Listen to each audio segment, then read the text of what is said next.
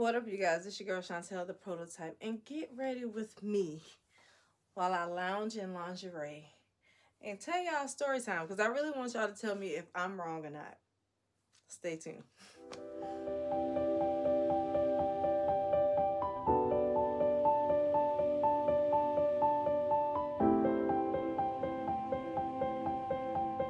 You guys, if you don't already, go ahead and smash the subscribe button. If you want to see full-length videos of my Get Ready With Me, follow me over on Patreon for toy demos, let's talk about, and much, much more. Y'all know I just got out the gym, first of all.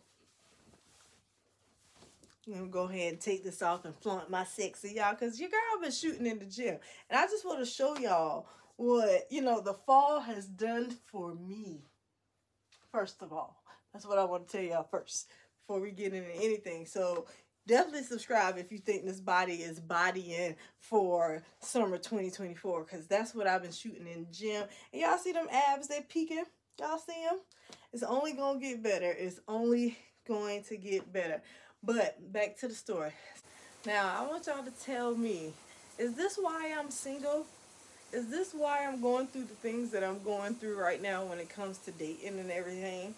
Because they're dropping like flies over here with me, and I try my best, but I guess my best is not good enough.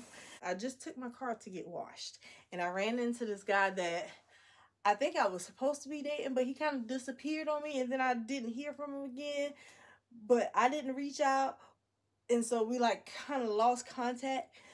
Either way, we stopped communicating, and I just ran into him at the car wash. And so I was like, yo, what happened? He was like, well, you were just too busy for me. Too busy. Hold on. Okay, I'm back. I had to take a shower and moisturize. Y'all see me? I'm glistening. Like glistening.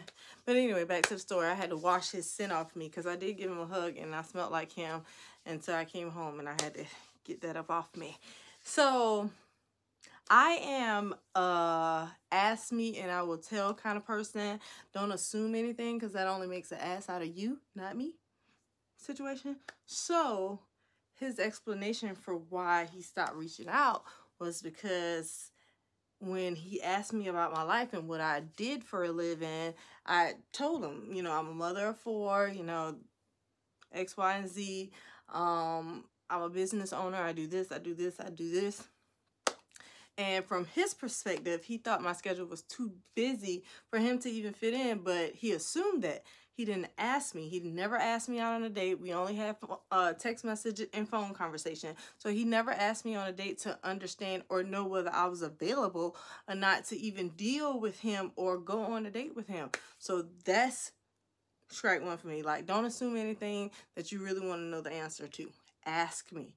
And like I said, follow us on Patreon and all podcast streaming platforms. That's Lounging in Lingerie and Toy Bar. Guys, come have a drink, a cocktail, put on your sexy lingerie or loungewear, and grab you a seat on the couch and let's talk.